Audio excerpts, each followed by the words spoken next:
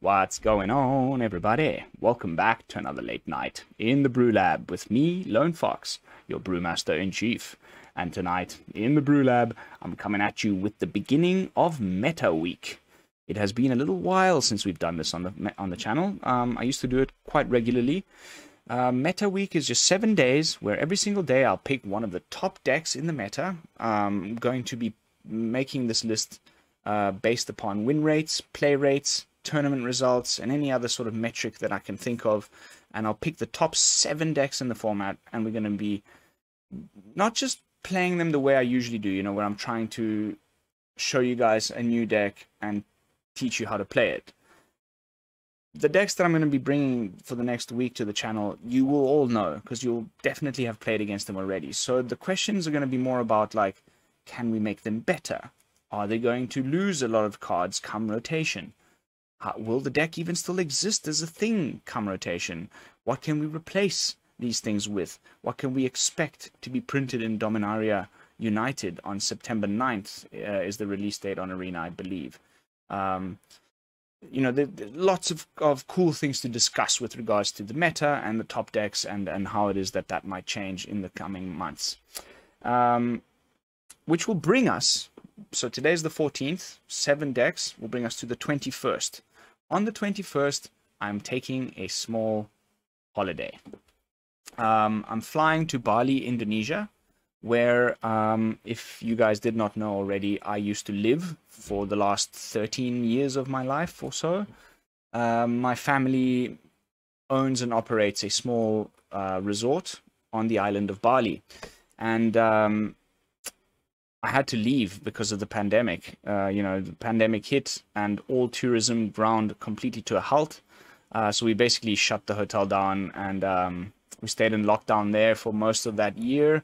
But then when things did not show any sign of letting up, my wife and I thought it would be a good idea to go to Italy and visit the in-laws, you know, my wife's parents, who had never met my son, who was actually born in Bali. And anyway, I'm a little overshare here, too much information, but basically, I need to go back. I haven't been back in 2 years. I have a daughter there. I have my parents there. My dog is there. You know, I packed a tiny carry-on with, like, some clothes. Like, all my clothes are there. So I really need to go back and reconnect with my family, spend time with my daughter, grab a bunch of my stuff. And then I'm flying back to Italy on the 24th of August. So it's about a month. And I'm not taking an entire month off. I'm just letting you know that between the 21st, when Meta Week ends, and the 24th of August, the content will come out a little bit slower. I'm either going to wait for the standard 2023 play queue to start up in August. Then we'll have a whole new little micro meta to attack, and we'll get to see if some of those rotation-proof brews that I brewed up in the last couple of weeks will hold their own in that format, and it's definitely going to be fun. And also spoilers will be starting for Dominaria United. So the content that you will be seeing between the 21st of July and the 24th of August is going to be probably not every single day. I'll probably do a video every second day, which will give me plenty of time then to spend time with my daughter and all those things I've just talked about. And then as soon as spoiler season kicks off, we'll be doing spoilers, and then I'll be back in Italy, and we'll get straight back into it. And I'll be refreshed, had a little break, ready to attack a new meta with a bunch of new cards, rotation. It's going to be amazing. So yes, sorry for the long-winded introduction, but I just needed to get that out of the way. A little bit of news and announcements with regards to the channel. Meta Week kicking off, starting today. BrewLab taking a soft holiday for about 3.5, 4 weeks from the 21st. Now, without further ado, let's jump into tonight's first brew. Meta Week Day 1. And it's going to be Selesnya. And the reason for this is, I'm going to quickly show you. It's the top deck. It's finally overtaken Boros Burn. This obviously changes when you filter it up to like Diamond. Then it slips down here. But still, 55. 4th deck in the format. kinda out of nowhere, because it was Naya Runes for a long time that held that place, and now Naya Runes is not even on this list. It's gone. And Selesnya Enchantments has been creeping its way back up. And I think what's changed, you know, the initial versions of this deck we were playing a lot of when Kamigawa just dropped. It was featuring a full play set of Hallowed Haunting, and it was, you know, they had 4-drops, and there was Catilda, and all sorts of other things going on in here, which made the deck a little bit more mid-rangey. This, now with 21 lands, and like only 2-drops really, and just 1 3-drop with the touch of the Spirit Realm, is an aggro deck. It's a fully blown aggro deck. And yeah, I thought for day one of Meta Week, why not have a look at a deck that I haven't played at all since Kamigawa Neon Dynasty first dropped. And especially since it's changed so much and is by no means solved. As you can see, there's many versions, and there's lots of different ideas around the cards. I mean, there's versions over here that are running 16 lands. You know, the Snakeskin Veil Sajiri, so there's, you know, the Sajiri making up for the lands. There's versions in here that have Touch of the Spirit Realm. I'd maybe prefer to run Borrowed Time, honestly. Lots of little things that you can still adjust in this deck, which will make it feel quite a lot different. And I think that's also what enticed me to make this the first deck for tonight, because I've already done a couple of Brewlabifications. The first thing I did was, of course, to fix the mana base a little bit. I did not like it just being so many basics. I threw in an Eiganjo and a Boseiju, and a couple of farmlands and 1 Field of Ruin, just making me feel a little bit more comfortable about the mana base. When I copied it off Untapped, it just had plains, forests, the pathways, and that's it. So it was a lot of basics, and I was worrying about like just drawing the wrong colors at the wrong time and that sort of thing. So this just makes me feel a lot better. And but the rest of the deck I've left exactly as it is for this first couple of matches. Then what we're going to do is discuss potential modifications and upgrades that I would make, that I think would make it a lot better, and we'll of course also test those adjustments in the final matches of tonight. So stick around to the end. But I don't need to reintroduce this brew. You guys have all seen and played against it many times. I'll just draw your attention to a few of the cool synergies. The Weaver of Harmony gives our enchanted creatures +1/+1. So if you've got multiple copies of these on the board, we've got a few enchantment creatures, the Jukai Naturalist and the Spirited Companion, as well as the backside of Michiko's Reign of Truth, the Portrait of Michiko. But these will all get a little anthem effect from the Weaver of Harmony, and you get to copy target activated or triggered abilities of an enchantment source you control. So these removal spells, Circle of Confinement and Touch of the Spirit Realm, you can pay 1 green, tap the Weaver of Harmony, and exile you know, potentially 2 targets off of 1 creature, off of 1 spell, which is quite nice. Of course, you can also double the triggers off of the Portrait of Michiko's Reign of Truth, which is basically the main win con in my opinion. I mean, you put a trample guy, you know, you get down a bunch of enchantments, and then you play your Michiko's Reign of Truth, give the trampler the additional +1/+1. And then you double that with the Weaver of Harmony, and you make this giant trampler swinging for the kill. You can also double the draws that you get off of the Spirited Companion and the Rune of Might. Plenty of cool little things that you can do with the Weaver of Harmony in this deck. Then we've got 21 lands, which is okay because the deck is so low to the ground. We've got Commune with Spirits to keep the gas coming. It'll either find an enchantment or a land. I mean, the majority of the deck is either or, so you'll almost always find something off of this card, and that's gonna keep the cards flowing. Yeah, some removal, some card draw, some tramply boys, some life gain. You've all seen it, but I think there's some adjustments that can make this pop a lot more. So stick around to the end and I'll show you what I think I would do to make this deck a lot better. Righty, let's jump into some games. Of course, rank ladder. This is tried and tested. No need, although I'm going in blind. I haven't played a single match of this deck. This is like a and it's been a long time since I played Selesnya Enchantments, but I feel like I've played against it enough that I know what it is that I'm supposed to be doing. 3 lands in the opening hand. Wow. Would you look at that?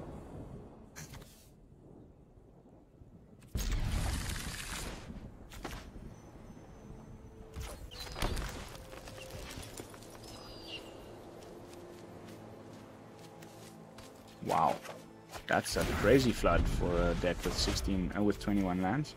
What's the next 4 cards in the top with us all lands?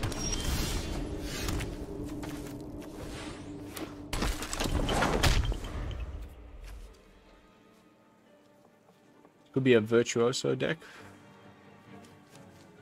I've just tanked my rank in the last couple of days, testing all kinds of jank on the ladder. I've had loads of fun doing it, but yeah, maybe I need to focus on... Ooh, life gain. Okay.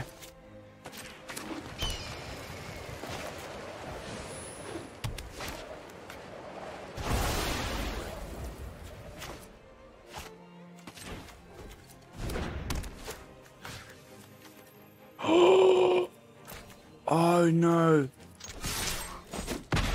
That's why you run Borrowed Time over Touch of the Spirit Realm. I know there's this channel ability, but honestly, it can only be creatures or artifacts.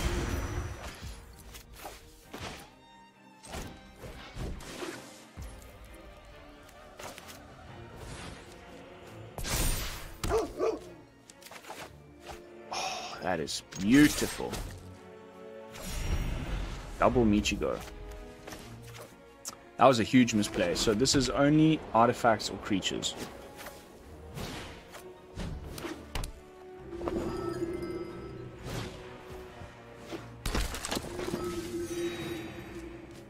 Whew.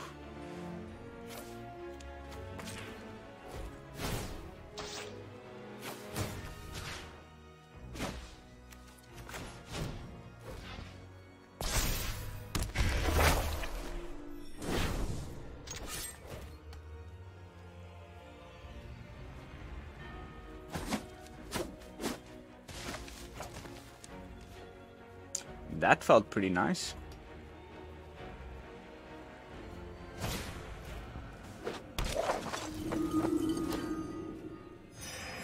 Now we go all the Michigos onto the Trampler. Disgusting. Life gain nonsense, dude. Are you kidding me, man?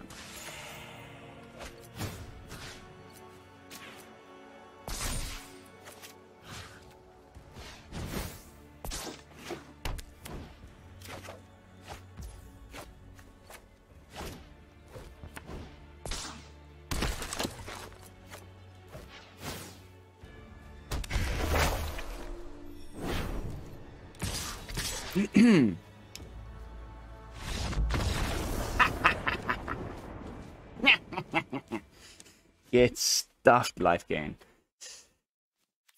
The amount of life that they can gain with this card on the board is insane. Alright, well, game 1, not bad. We learned something. I think Borrowed Time is the way to go. I know that there's that channel ability. You can occasionally use it to flicker one of your creatures and save it from removal, but Borrowed Time is just any non-land permanent, whereas that other one is just artifacts and creatures, which is a little bit too narrow in my opinion.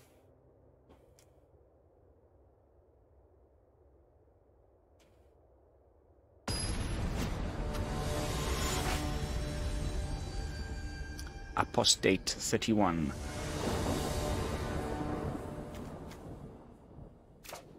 Cool. Ish. Back is not cool. Lots of removal.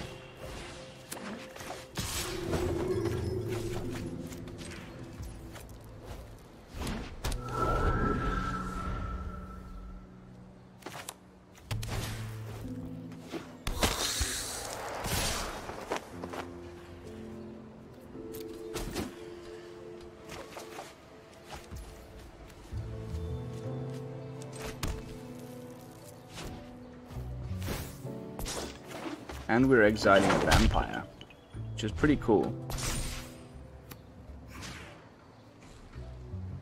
You don't often actually get to exile a vampire with the Circle of Confinement. But whenever they cast another vampire spell with the same name, we gain 2 life, which is a cool little added bonus.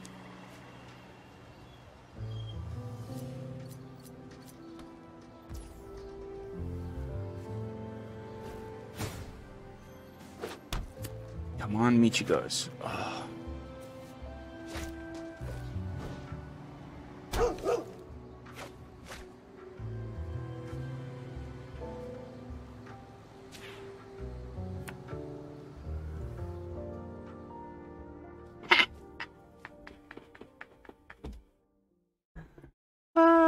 That feels pretty good, guys. I'm not gonna lie. I haven't played like a top meta deck in a while.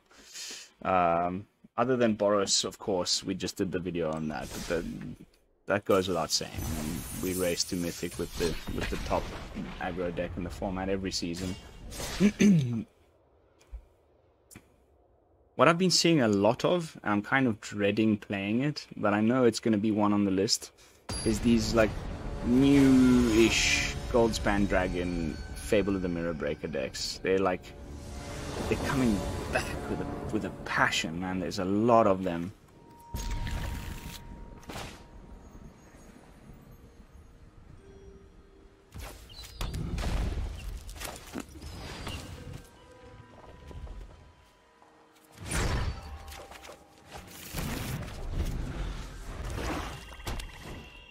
Another mono black player.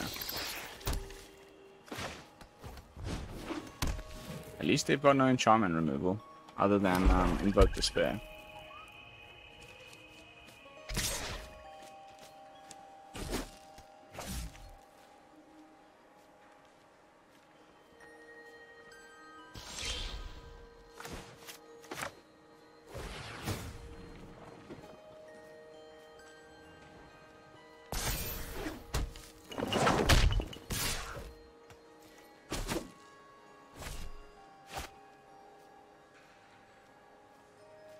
Double Michigos is pretty nice. But Snowlands means blood on the snow, means we need to end this quickly.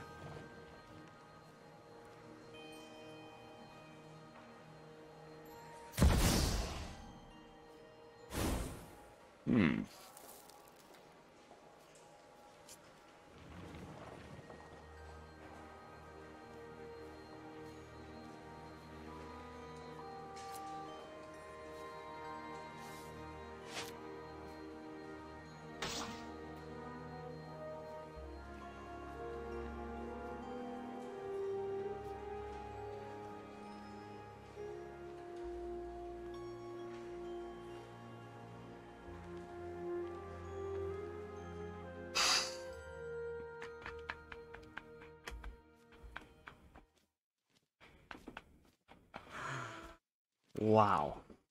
Okay, I can see why this is creeping up to the top of the charts again. I think that's enough matches for you guys to get it, right? That we did the thing. Now, what would I do to just make this a little bit better?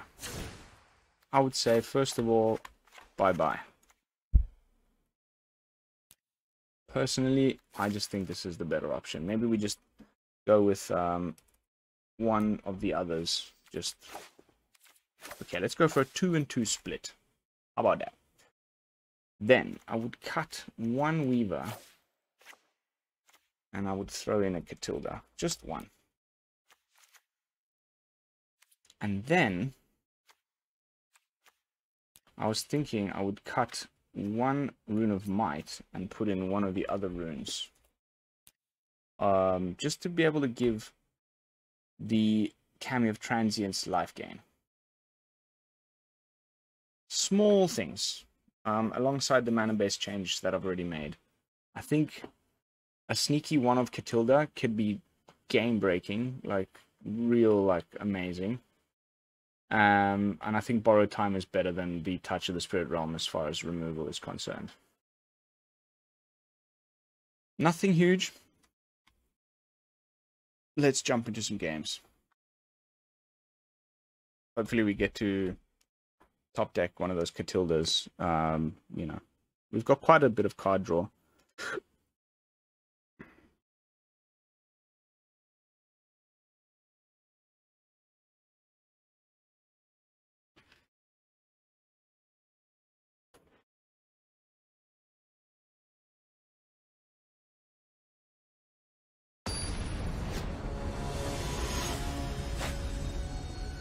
MG Brox.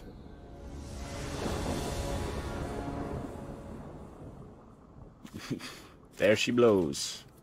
In the opening hand. Gotta love it.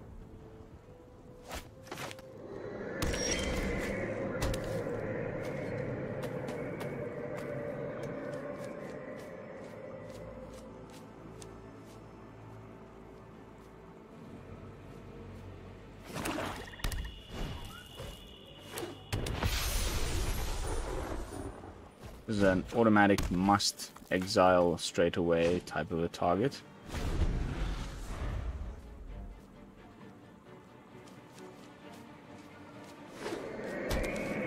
Righteous Valkyrie. Okay.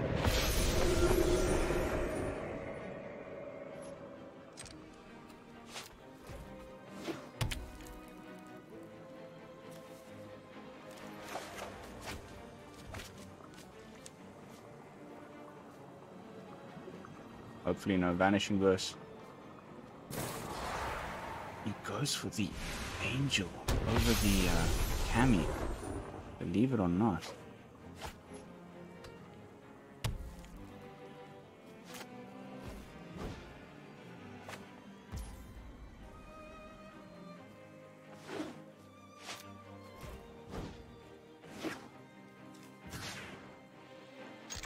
Oof. That's a juicy hit. I bet you're regretting casting that Vanishing Verse on that Circle of Confinement.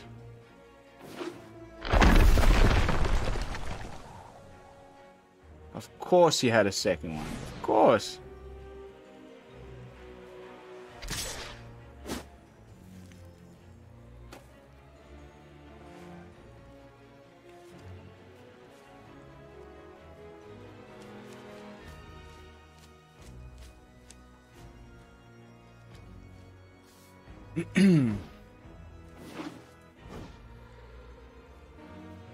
I should have played the Weaver first. That was a bit of a misplay.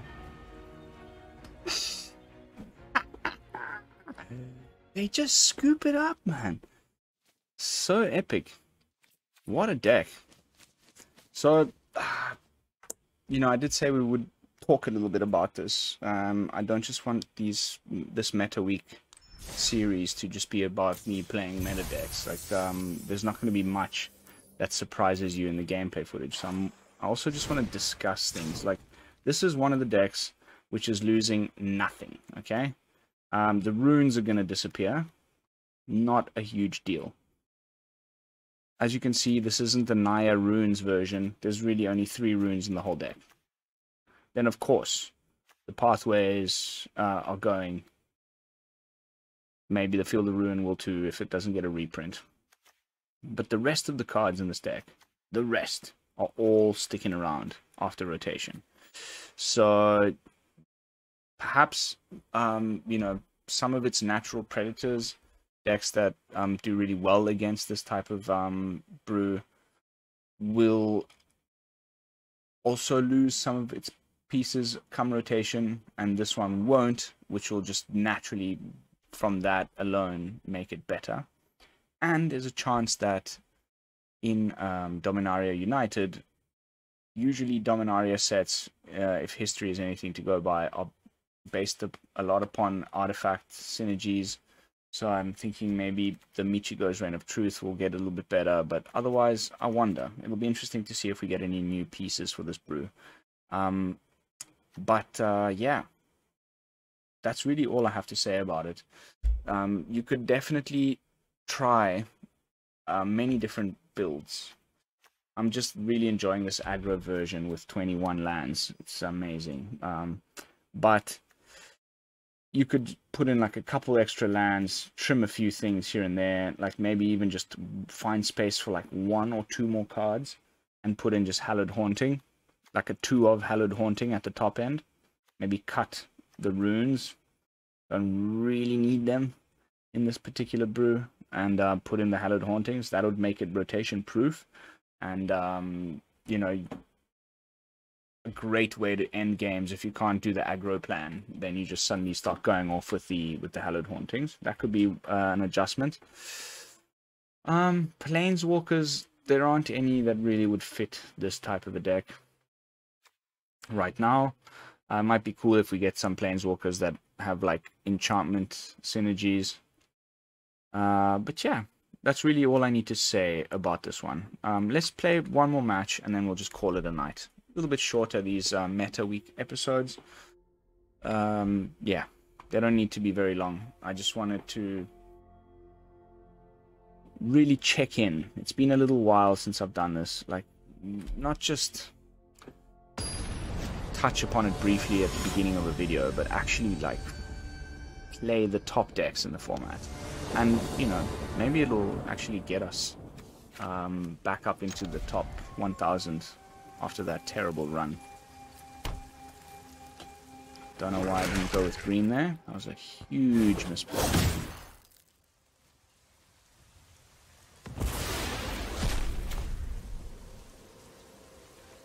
Huge misplay.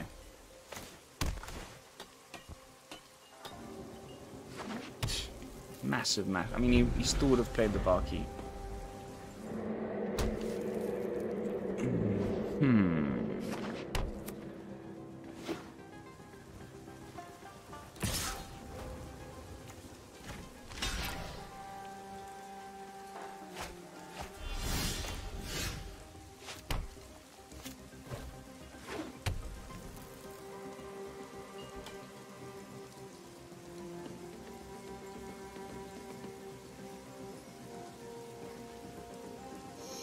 Voltage Surge, Bloodchief's Thirst, you name it.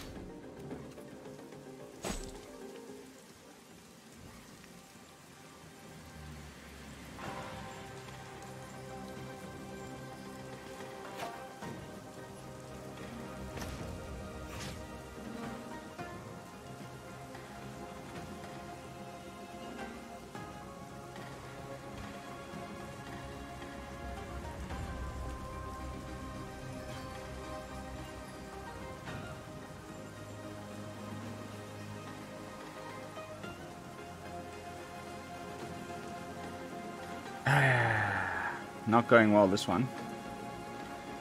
Just a bunch of lands and nothing really. That was terrible. Hey, we had to get at least one loss after such a good night. 6, like, just lands.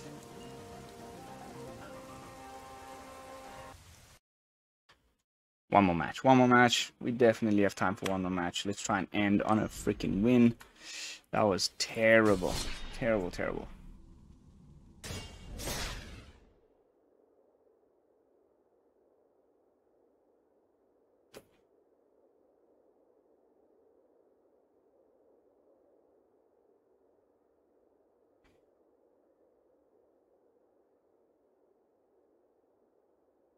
I still haven't played against a Wizards of the Coast employee. Yukon Jimmy. She played this guy the other day. That is total trash.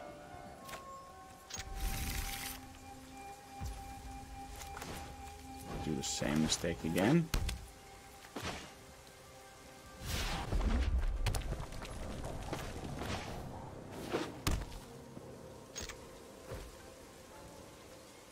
Real question here is, do we go green or white? White it is.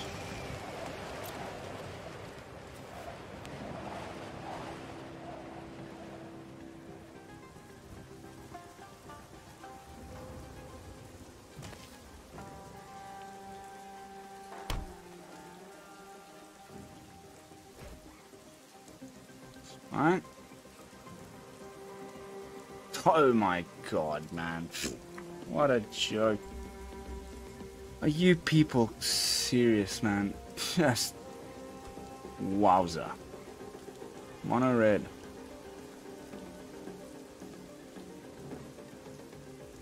Sure.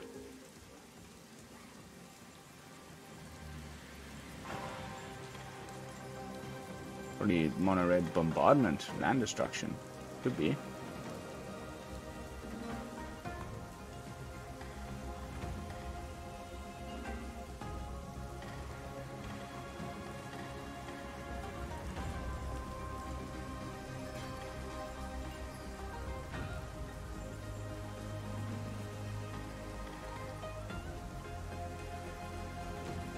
Oh yes, definitely bombardment.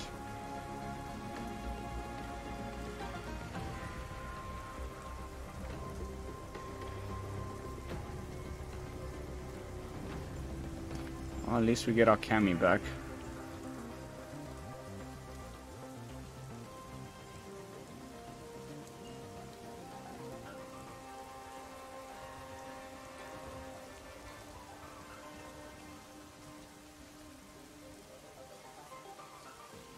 Dude, you have got to actually be shitting me, man. That is insane. What the heck? How is that?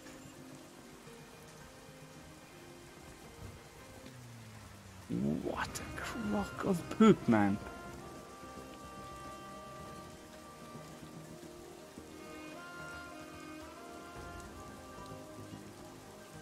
Game over. What a joke. What a joke.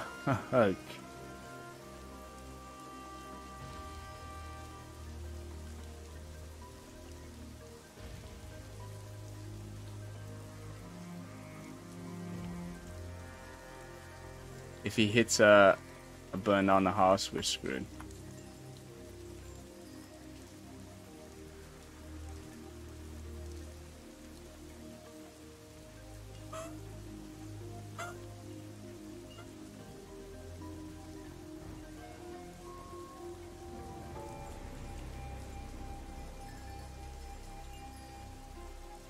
We just won. Aha!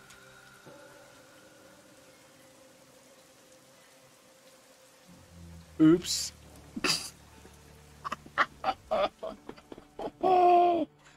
Beautiful. Amazing. Fantastic way to end the night. He had the 3 bombardments and none of the cantrips. That is the best thing that I've seen today. Alright guys, that's going to be it for tonight's video.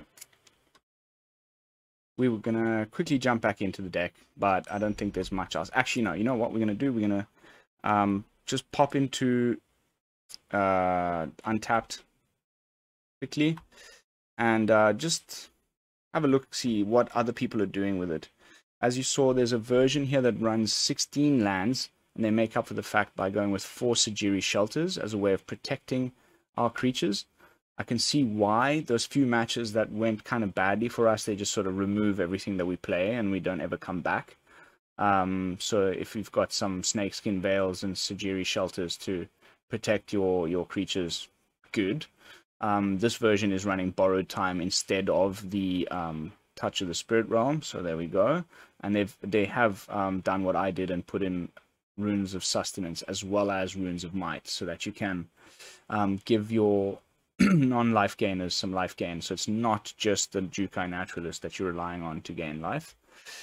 And I did see some versions in here that are running here, this Hold for Ransom, which is a kind of like a new pacify from Streets of New Capenna. Can't attack or block, and the opponent needs to pay 7 to get rid of it. Some people are playing Wedding Announcement.